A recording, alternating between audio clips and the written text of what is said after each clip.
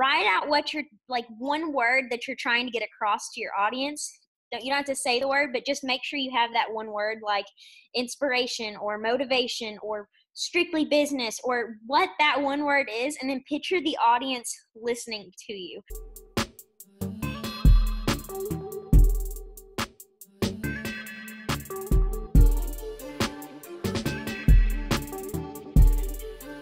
When I first started doing this, I was like, oh my gosh, it sounds like, you're trying to sell something, like trying to sell a car to someone that wants a new car, or you're trying to, sell a new table to someone that's looking at furniture. So with this, we don't have a specific store that, people come into. We don't have a furniture. We're like a furniture store, but not really. We're like a car dealership, but not really. We have something that, people don't get on Facebook to find a new business to start. That was what my mind started thinking around was, people that are in sales, they have, that, oh, I'm going to, Google where to find a water filter. People know exactly where to go to get what they're wanting. We're a little bit different because we're online and we're, popping up when people don't expect it. So make sure that you have that word written out that you're trying to get across to your audience.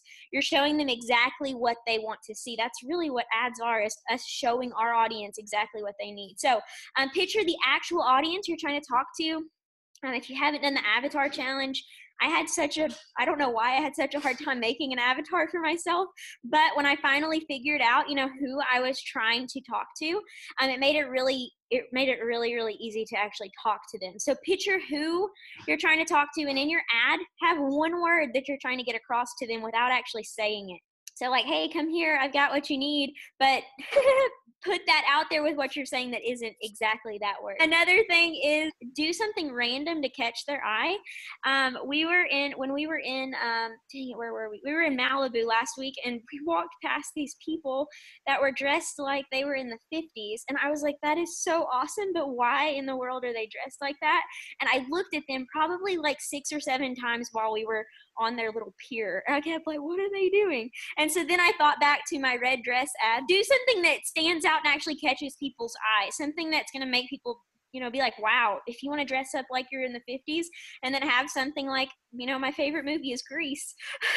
Something that's going to be, catchy, but it's also going to be relatable to, your audience. So the very last thing, this actually happened when we were just outside. This was just an idea. Like, my child is eating dog food. It started eating dog food, and I was like, is that even normal? Is that even safe? And I was like, dang, that'd be such a good headline, as I was trying to get dog food out of her mouth.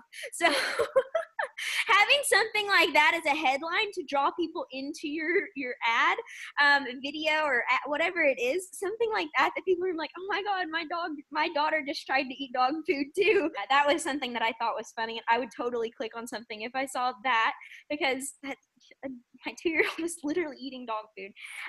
So that was just something a little bit different. My daughter has eaten dog food also, so I'm sure I would have had other moms click on that, like, what the heck? Or people that don't have kids that are like, oh my gosh, this lady's feeding her child dog food. So yeah, just do something that stands out, something that's going to catch your eye. I seriously was scrolling through my page earlier, and I felt like everything was so repetitive. So I was like, I'm just going to start doing something that kind of pops a little more. So I'm about to make an ad about my daughter eating dog food, and then, yeah, just go from there.